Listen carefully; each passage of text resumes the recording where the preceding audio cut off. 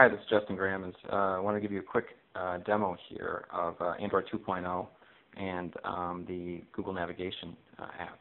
We're also showing it here on Motorola Sholes, which is coming out on Verizon here later this week. It's a faster processor, larger screen, kind of a cool device here. It also has a pop-out keyboard here too, which I'll show you in a sec. I want to kind of just give you a quick sort of rundown here of Android 2.0 on the Sholes.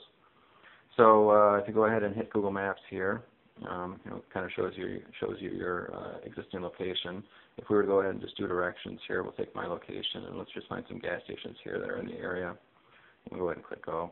So we get our driving directions. That's kind of all fine and dandy. Nothing really too different there. But if you click on your directions here, then there's actually navigate options. So if you click navigate here, it launches it. So there's actually turn-by-turn sort of voice directions.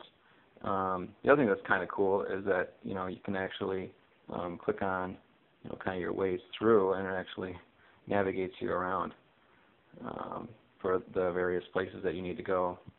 And the other thing that's actually kind of neat that they built in is actually Google Street View. So you can see exactly where your turn-by-turn directions are if you want to basically click through. You can actually see where all the turns are, actual photos of it. So that's pretty powerful. That's really cool stuff. So yeah, that's kind of an enhancement here that they've done to Google Maps, and it's called Google Navigation. The other thing I was going to talk about real quickly too was just the actual Sholes device.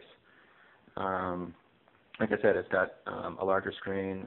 The browser has got tap to zoom features here that weren't on earlier versions of Android.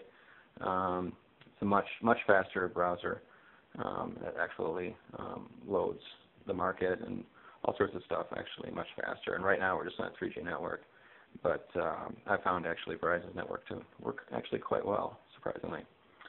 Anyways, that's Android 2.0 on Sholes, and hope you enjoyed this. Thanks.